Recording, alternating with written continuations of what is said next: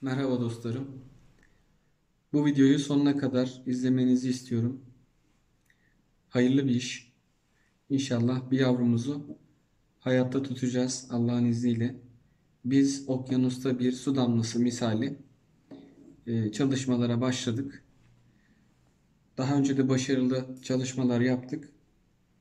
Şimdi de bir yenisini eklemek istiyoruz. Tabii burada meblağ büyük ama kalabalığız. Tüm Türkiye genelinde ben de SMA tip 1 hastası Eylül Bebek için elimden ne geliyorsa yapacağım. Şimdi dostlarım, ben Eylül bebeği ziyaret ettim. Ümraniye'de aileyi ziyaret ettim. Kızımızı gördüm. Ee, Kısıtlı bir vaktimiz var.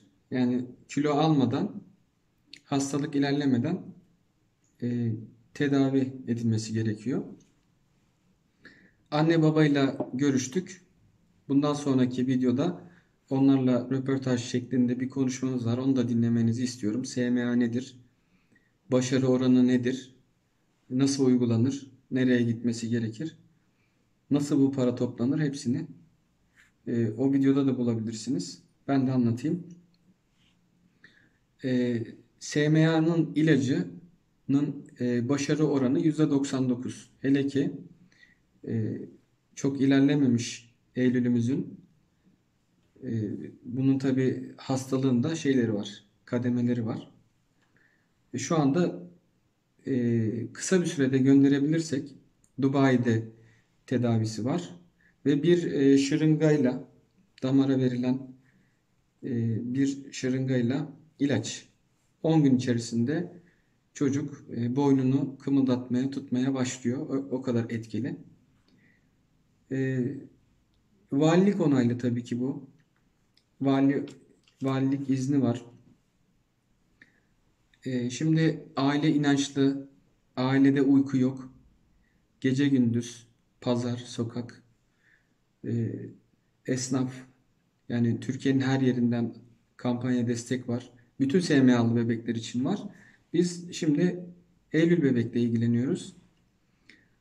Ee, Biz nasıl destek olacağız derseniz ben şimdi 50 tane kumbara aldım. Bakın burada hesap bilgileri var. Valilik izinleri olduğu yazıyor. Sosyal medya hesaplarını takip edebileceğiniz sosyal medya hesaplarının adları burada. Bütün bilgiler aslında bu kumbaranın üzerinde yazıyor. 50 tane kumbara aldım. Dedim ki yeni mahalle olarak biz Eylül bebeğe destek olacağız. Bu kumbaraları dolduracağız. Biraz orta boy bir kumbara ama doldurabiliriz diye düşünüyorum. 50 tane. Okyanusta bir su damlasıyız. Öyle düşünün. 5 lira, 10 lira, 1 lira, 100 lira. Ramazan ayındayız. Zekat, fitre. Yani daha güzel nereye verilebilir? Öyle söyleyeyim. Hepsi resmi, devletin takip ettiği hesaplar. Bu kızımız daha birkaç aylık ve onu hayatta tutmamız gerekiyor. Ben bundan sonraki zamanlarda Eylül Bebek annesiyle babasıyla canlı yayınlarım olacak. Cebeci Nevzat Instagram adresinden bunu takip edebilirsiniz. Farklı etkinliklerimiz olacak. Ben pazarlarda dolaşacağım. Kızıma söz verdim çünkü onun tedavi olmasını, uçağa binip gitmesini ve geri geldiğinde tedavi olmuş olarak sağlıklı bir şekilde dönmesini hayal ediyorum. Onun için çabalayacağım. Allah evladıyla sınamasın kimseyi. Anne babalar çok iyi bilir. E, Ne kadar çaresizlik içinde de olsak bir şeyler yapmamız gerekir evladımız için. Bunu evladınız yerine koyun. Elinizden ne geliyorsa verdiğiniz sizinle gelecek. Verdiğiniz sizin kazancınızdır. Vermediğiniz kaybınızdır. Şimdi bana nasıl destek olabilirsiniz? Cebeci Nevzat Instagram hesabımı takip edin. Daha sonra bu kampanya bittikten sonra takipten çıkabilirsiniz. Problem yok. Bu videoyu Olabildiğince çok paylaşın. YouTube üzerinden paylaşacağız. Olabildiğince çok paylaşalım. E, İnşallah bu işin sonunda kısa bir süre sonra e, Eylül bebeği, bebekle de röportaj yapacağımız günleri Rabbim bize göstersin. Başaracağız. Ailenin yanında olacağız. Dualarla olacağız maddi olarak veya hiçbir şey yapamıyorsak dediğim gibi paylaşacağız. Ee, insanların duyması için elimizden geleni yapmalıyız diye düşünüyorum.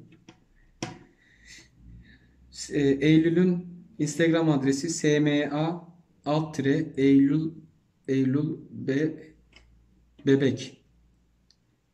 Bir tane E yok. K. Facebook Eylül Coşkun. Twitter aynı Instagram gibi SMA Eylül Bebek. B ile K arasında E yok. Babasının adı Sinan Coşkun. Telefonu 0536 623 93 33. Biz mesela canlı yayında ben ne yapabilirim diye düşünüyorum. Canlı yayından takipçi çekmek için. İyi derecede bağlama çalan arkadaşlarım var. Mesela canlı yayını açıp e, bu şekilde etkinlikler yapabiliriz. Çünkü saatlerce aynı konuyu konuşamayız. Siz de düşünün. Siz de canlı yayını alabiliriz. Çevresi olan özellikle arkadaşlarım, dostlarım e, böyle ufak konser etkinliği de yapabiliriz. Ünlü isimlere de ulaşmaya çalışacağım. Pazar pazar dolaşacağım gerekirse. Ben inanıyorum. Siz de inanın. Ailemiz zaten inanıyor. %99 başarı oranı var. Valilik onaylı. Bebeğimiz fazla kilo almadan bu işi bitirmemiz lazım ve aileyi ben bizzat ziyaret ettim. Ailede uyku yok arkadaşlar. Ee, gece gündüz bu iş için çalışıyorlar. Onlar inandılar, biz de inanıyoruz. Lütfen videoyu sonuna kadar izleyin, paylaşın. Gerekirse aileyle tanıştırabilirim sizi. Bizim gönüllümüz olun bir nevi. Hepinize saygılarımı sunuyorum. Allah muvaffak eylesin inşallah. Sinan abi, SMA nedir? Kısaca bahsedebilir misin? SMA hastalığı dünyada 10 bin doğumda işte 6-7 kadına denk gelen ölümcül bir kas hastalığı. Bu hastalıkta 2 yaşına değene kadar 13 kilo geçmemesi lazım. Yurt dışındaki ilaç var. Spinaza denilen, özür dilerim, Zorgesnama denilen bir ilaç var. Bu tedavide Dubai'de ve Amerika'da yapılıyor. Dubai şu an için en uygun fiyatı veren bir firma. 1,8 milyon dolar istiyor. O da 26,5 milyona denk geliyor. Biz de kızımızın nefes alabilmesi için bir kampanya başlattık. Allah'ın izniyle de bu kampanyayı sonlandıracağız. Hep beraber kampanyanın sonuna %100'ü göreceğiz. Biz kampanyamızı başlatalı bir 40 gün falan oldu. Şu an %10'a geldik.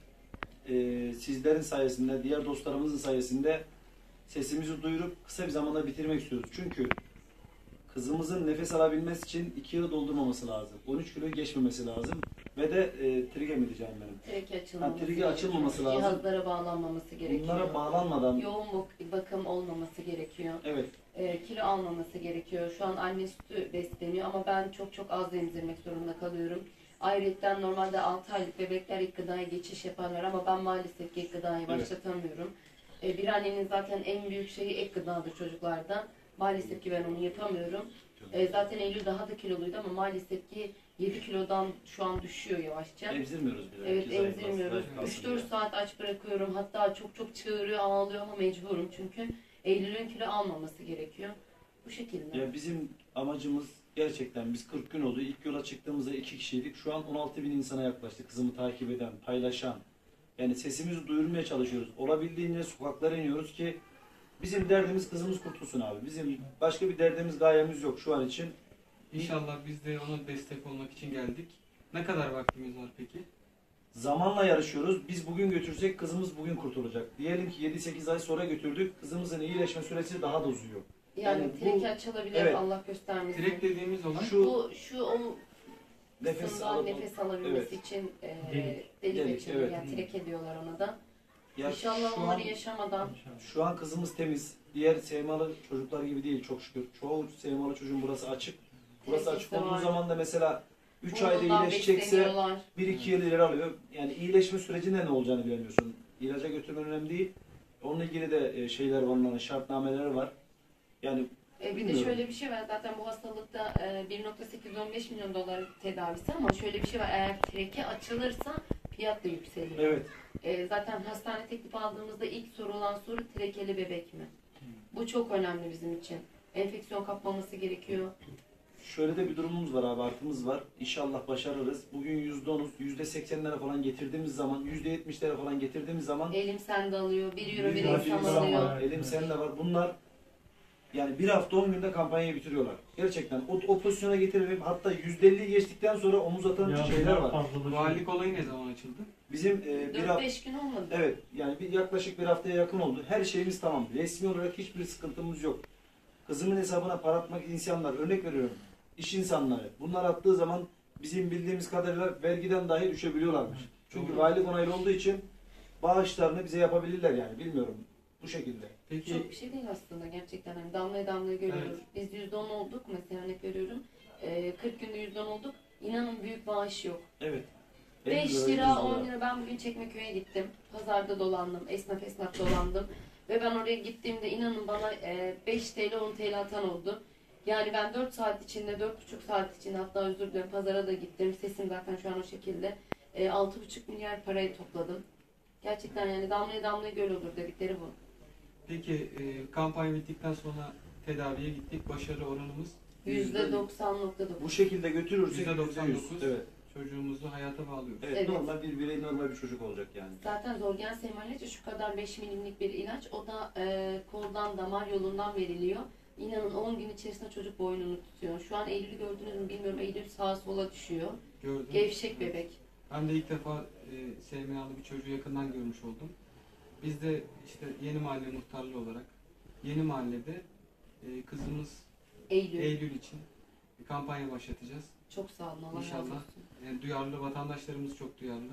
Biz elimizden geleni yapacağız. Kampanyanın sonunu görmek istiyoruz.